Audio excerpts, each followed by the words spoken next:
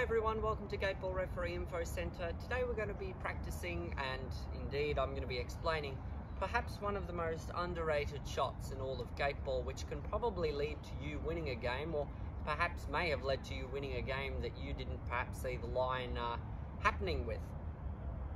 This skill doesn't really have a name actually, but I guess I'm going to call it the jump roll shot, or jump spin shot perhaps. It's incredibly easy. It's far easier than a jump touch, but practicing these will greatly assist your ability to perform jump touches. I'm going to pose you a situation. You're playing ball number 5. This is ball number 6 here. So ball number 5 is the white ball. Ball number 6 is ball number 5 is the red ball here. Ball number 6 is the white ball. We're going for gate number 3 with ball number 5.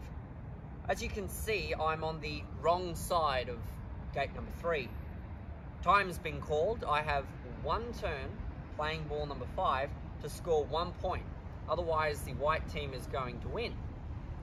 So I need to score this 1 point. Now, how can I get to the front of gate 3 without sliding over there? Of course, you could slide. I mean, you could catch the very left-hand side over here, or the right-hand side, sorry, of the 6 ball and try to get somewhere over there. It's an incredibly tough shot, and the angle on the gate's going to be absolutely horrendous. You could try coming off the right-hand side, but again, you're just creating a larger distance. Well, this is where this skill comes in. There's 2 ways that we can do this skill. The first is the way that I do it, which is to the side, playing a golf Japanese style, and the second one is between the legs. We're going to go through both of them, but I'm going to bring the camera over in the next shot, and I'm going to show you exactly what's happening in depth.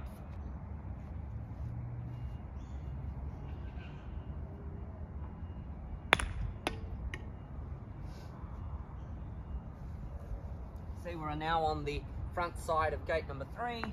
Spark number 6 out of the field. Number 6 was next to play, but time's been called. Go through the gate to win the game. Perfect. So let's take that all in depth, and I'll show you how to do it. Rightio, so how do we do this skill? One that's incredibly important, and I think that one that's going to benefit a lot of people really rapidly, because the skill's easy to learn and there's a lot of room for error, or a high margin of error with this one.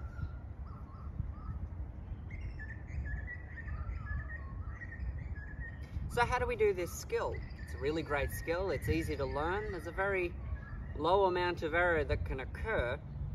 So the way that we do this is very similar to a jump touch, except I'd call it more of a half jump touch, because the ball doesn't necessarily have to jump up like in the example that I did. The ball can indeed, the stroker's ball that is, strike the object ball or the other ball, and then through inertia and spin be able to be propelled forward. It doesn't really matter if we jump here, it just matters that our stroker's ball gets forward. So in turn, all we're trying to do is create large amounts of forward spin. How do we create this spin? Well, we use it through an inclining of the stick. The best way to do these is to get the hands very far down the stick. This allows us to have greater control. We're performing it in this demonstration with the Japanese style of stance. I've got my left foot relatively forward. It doesn't really matter where, but relatively forward. But you can see that the red ball, in this case the stroker's ball, is somewhere between the middle of my stance. Now you can have the ball anywhere you like. The reason that I have it in the middle of my stance is because I always put it in the middle of my stance. The key with these is that taking away weather conditions and other things like that, like court materials, if you have your feet in the same place every time, your hands in the same place every time, then adjusting for court slowness or quickness, as well as humidity, will make all of the difference. It'll make it much easier. So we've put our hands far down the stick. We then place it around, pointing somewhere between 1 o'clock and 2 o'clock on a clock face on the stroker's ball here. And then I like to do these with almost entirely wrist. And the reason for that is if we take a big stroke like this, we're very likely to jump way too high. We're only making it jump about, it doesn't even need to jump over the 6, remember. It's just gaining some spin and inertia. Right, so all we're going to do is a little punch, rotate or flicking the wrists here. We just punch it into the 6, like that. And that was a perfect example of the ball not necessarily, the 5 that is, the 5 not necessarily jumping over the 6. You can see the 6 went much further than the 5, so it didn't jump over it. But the 5 gained enough spin and inertia so that it was able to get across and onto the front side of gate number 3. So from there we could perform the exact same thing as in the first example. Practice this. Practice, practice, practice. This is a shot that comes up a lot more often than you'd think in gate ball.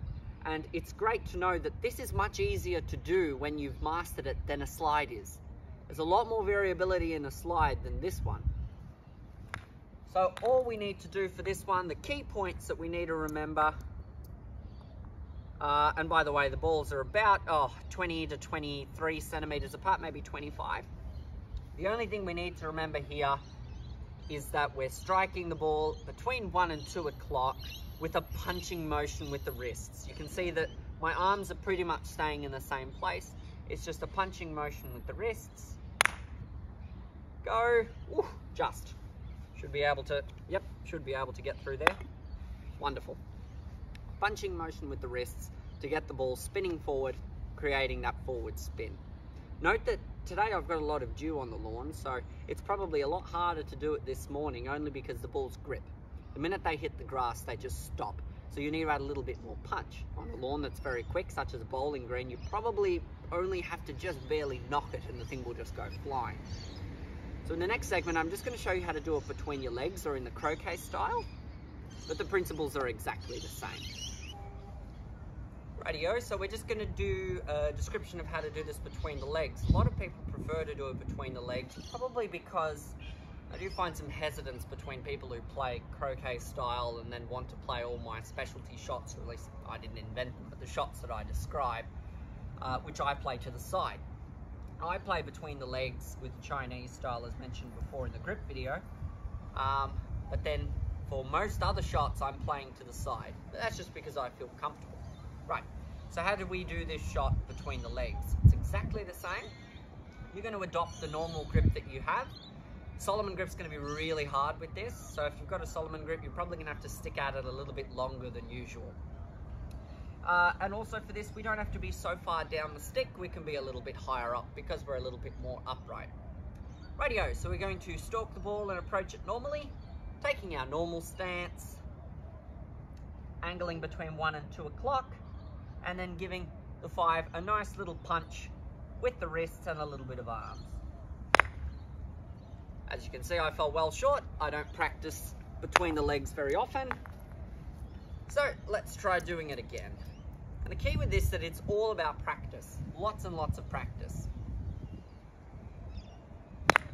There we go. Perfect.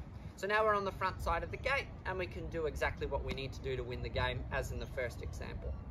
I really hope you've enjoyed the video today. I hope to see some people in Australia perhaps using this one a little bit more often. And don't think that a slide is your only option. There are lots of shots we can play in gate ball, and often slides are not the best option given the certain circumstances. Don't forget to like the video and subscribe, and pop any comments that you like in the comments section with any video recommendations. Thanks for watching Gate Ball Referee Info Center, and let's play ball.